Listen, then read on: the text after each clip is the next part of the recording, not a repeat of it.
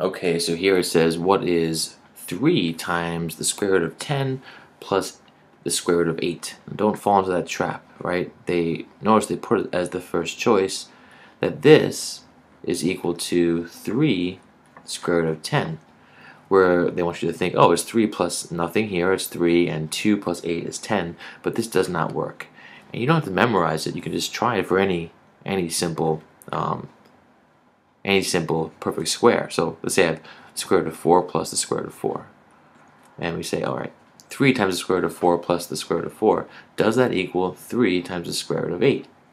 Well, no, because the square root of 4 is 2, right? So 2 times 3 plus 2, right, the square root of 4 is 2, equals 8. Well, the square root of 8 is between 2 and 3, right? Because 2 squared is 4 and 3 squared is 9, pretty close to 3. And 3 times a little bit less than 3 is not 8, right? 3 goes into 8 2/3 of the time. So it might be pretty close in this case, but it's certainly not equal. Okay, so let's keep going.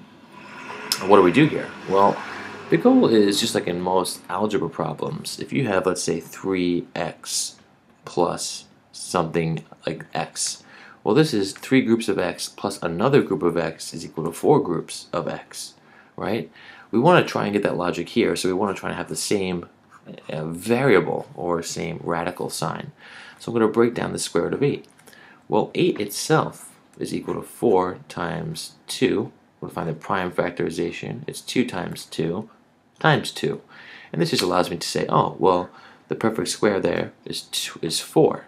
So here, the square root of 8, we can think of it as the square root of 4 times the square root of 2. These are equal. The square root of a number is equal to the square root of the product, right, of its factors, which is what I'm showing you right here.